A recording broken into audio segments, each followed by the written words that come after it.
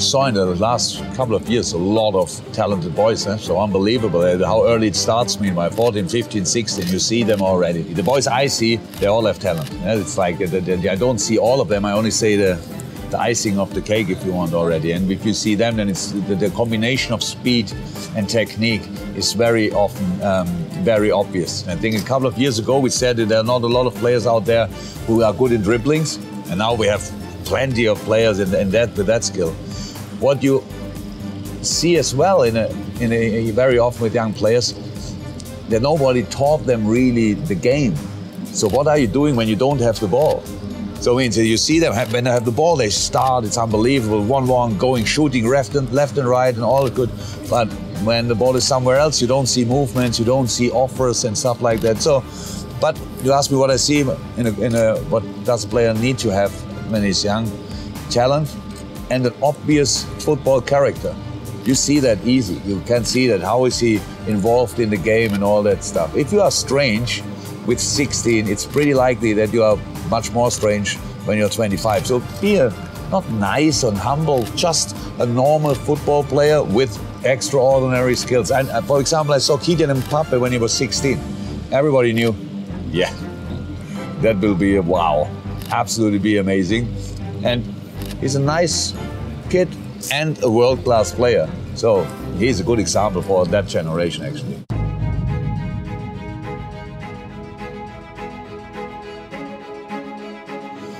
No, I don't know what it is. That's always different. But what I can say, each player needs to have something like, where I say, but it could be a long throw in, which lets me really get exciting, to be honest. And then see, okay, he's not bad in that, but he throws the ball out of the stadium.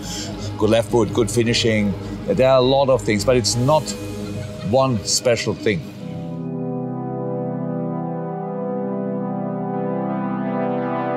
Look, you're 15, 16 years old, you're in your club the best player, wherever it is. Could be in Iceland, could be in Denmark, could be in Germany, could be in wherever. That leads to interest from outside. This already, the interest from outside changed something in yourself, because you are not with you in that moment. And now the more interest comes from outside, the more it changes. So now agents are coming around the corner and stuff like that and making you nuts and then telling you have to do this, you have to do that. There can happen a lot of things. And if this is all good and you have, let me say your father is your agent, for example, and you go to the next club and you have a good coach, then you grow physically. So your thighs get thicker or not. So many things can happen. So the only problem is that we judge them so early. We start with 14, wow, that's a talent. And then he starts growing, but he's not quick enough anymore. So we create expectations very often in the boys. And the nature stops it. It's not always attitude. It's not always that they start smoking, drinking, or having a girlfriend or whatever. A lot of things can happen. Most of them are physically, because they are still growing, they are still changing their stature and all that stuff, and that can happen a lot of things. And very often that's probably the biggest problem, that young boys don't have, very often don't have the patience anymore, because it's now you're 18 and you don't play already in the first team. What's wrong? When I played football, I was 23 when I came to the professional football, and they told me, so now you are not a talent anymore. Means until 22 I was a talent. So today, 22, if you don't have 100 first league games, then something is wrong. So nobody's really patient anymore, and that's not too cool. So we try to be different in that way. We try to give our boys the time, but sometimes the boys don't want to have that much time and want to be already a bit earlier somewhere else, and then you cannot change that. So, but Trent Alexander is the perfect example. Perfect. From day one, he did everything like he should have done it. By being himself, not by listening to us. What do I have to do? What do I have to do? No, it was clear for him. I have to learn, so I will learn. I will do my very best, and there will come the day when I play. Since today, when he's not playing, he's not looking at me thinking, why not? He knows I thought about it, so he doesn't have to think about it. He doesn't play because he plays the next game or whatever. And that's pretty smart from him, to be honest.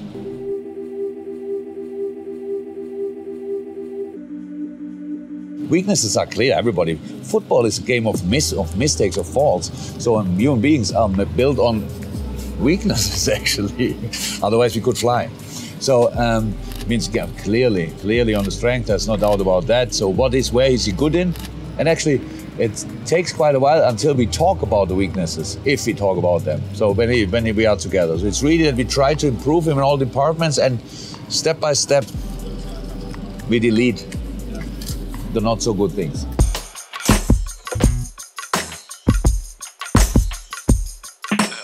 It's training, and it's for sure lifestyle.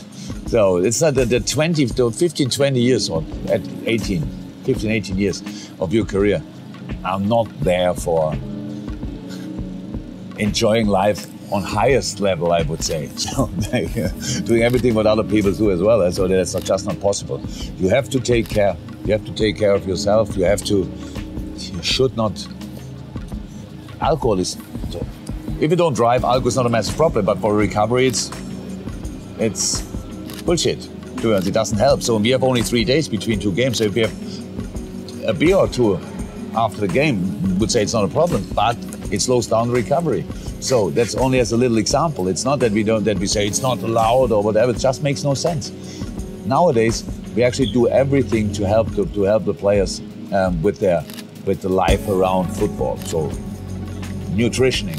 Very, very big thing meanwhile, huh? So that helps a lot.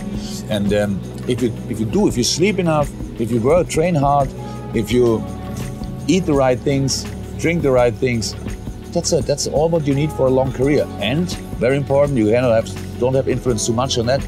Luck, not getting injured. Have a long career, you need to be a serious person actually.